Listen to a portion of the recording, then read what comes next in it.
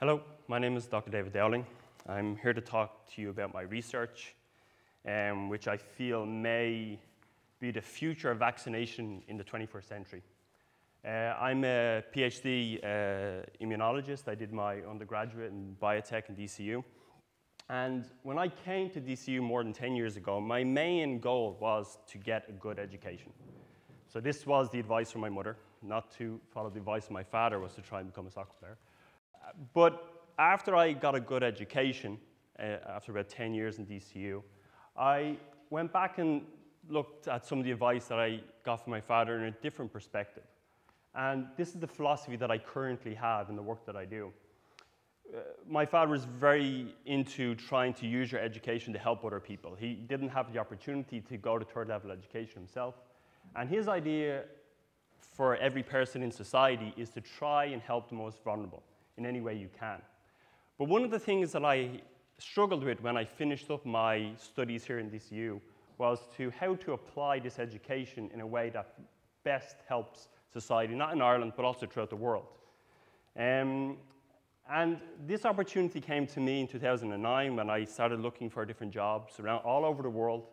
Found it very hard to get any interviews in Ireland. I often joke in 2009 during the recession, the only places a person with a third-level education and maybe a PhD in Ireland could get an interview was in Harvard and Yale, and actually they're the only places I could get interviews. So it was a little bit challenging. So I ended up going to Boston Children's Hospital, and here I met my current mentor. His name is Dr. Ofer Levy. He's a pediatrician. He works in infectious disease, and he introduced me to the philosophy that the most vulnerable people in the world are children. And this is my research building here. It's named after John Enders, who discovered methodologies to culture polio, and he won a Nobel Prize in 1954 for this discovery, and everyone was so happy with this, they named the building after him. So this idea of the most vulnerable people in society being the most youngest among us, children the day they're born, all over the world, became something I was very interested in, and it became my new goal. And the reason why this is something I'm so interested in is babies are unique when they're born. And why is that? Infectious disease, still in the world today, are the most prominent cause of childhood death. About 2/3 of all the children who die in childhood die of some type of infectious disease, whether it's HIV, malaria, tuberculosis, pneumococcal disease, and all the other types of diseases that you can come across. And I'm really invested in my career in trying to overcome this challenge. So my idea is to help make better vaccines. I'm not talking about replacing vaccines, I'm talking about making them better. Vaccines are great. What they do, or what they have done in the world and history of the world, has changed our societies. In particular, vaccines have eliminated many diseases. But one of the problems with vaccination is that they don't work that well early in life, in particular in what we call the neonatal period, the first days and weeks of life. Most vaccines are given at about 2 months, 4 months, 6 months, 12 months of age. And this leaves what is known as a window of vulnerability, where children are highly susceptible to infection.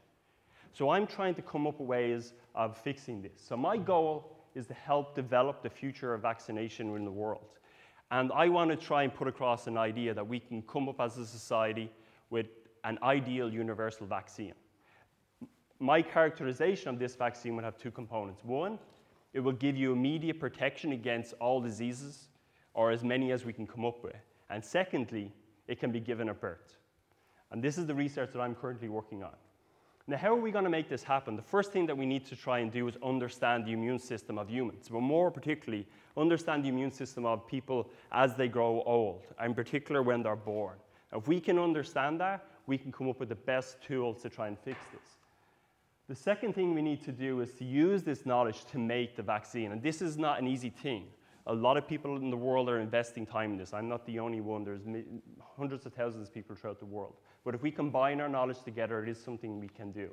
And the last thing I believe you need to understand or have faith in is that this is actually a possibility.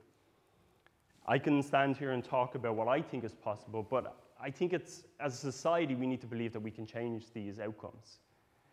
And one way I can try and help you to believe that this is a possibility is I can give you my personal experience of why I believe this is something that is the future of vaccination in the 21st century. So this is the slide I showed you earlier. This is Boston Children's Hospital. This is where I work, and this is named after John Enders, who is the researcher who developed the methodologies to study polio, which led to a vaccine being finally introduced in 1956.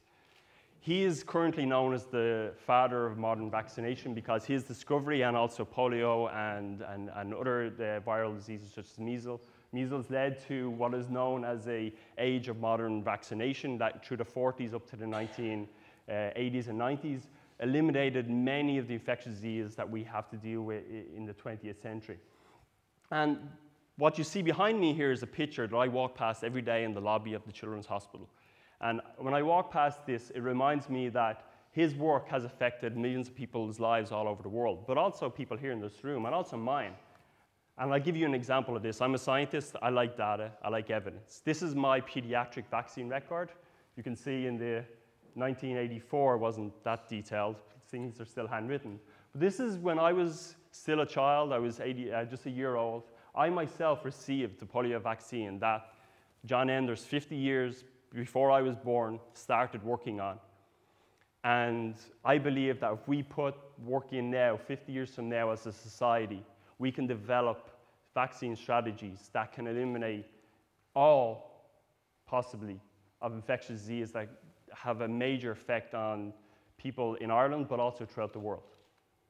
Thank you very much.